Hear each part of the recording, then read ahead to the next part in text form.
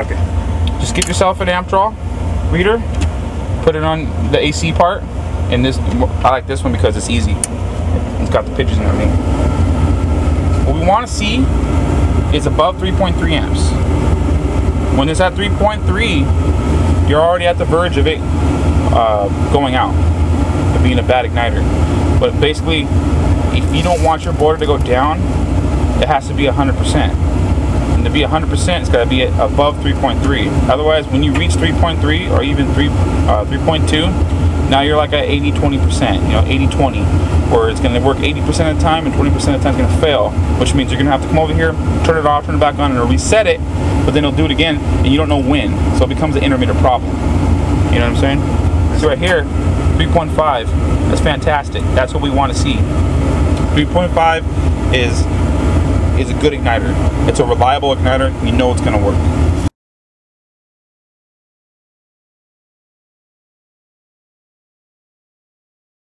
So this one is drawing high amps.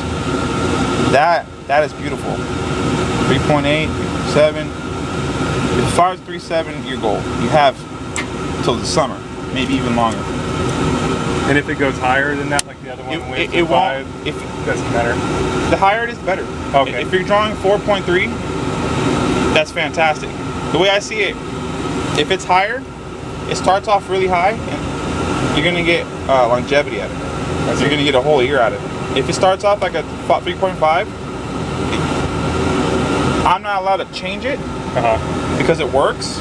It's above 3.3, but no, it's getting towards yeah, it's already kind of like in the middle. You know what I mean? It's kind of mid-range as far as dependability. You know what I mean? When I see that 4.1 or 4.3, I feel better about it. I know it's gonna be a reliable igniter and it's gonna last them a long time. And so this one was a little bit lower, so that one was 3.5, right? Yeah, and it jumped even higher, like 5 point. And then this one, well, whenever it fires, you're testing it at the point where you hear the relay go off. It will click, and you'll see the green light. When this green light turns on, that tells you that it's fired. When that light comes on, that's the point where your amp counts. It'll always rise a little bit once it fires. It'll rise a little bit, and then it'll shut off. You're looking for the point where it fires.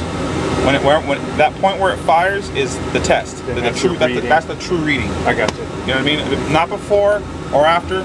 The point it fires. That's, you know what I mean. Otherwise, every time it's always gonna do something weird before and after. Like afterwards, like you saw it jump up a little. It only jumped up because when the burner lit, there was a lot of flame right there, and that flame heated up that ceramic igniter, so the amperage went up.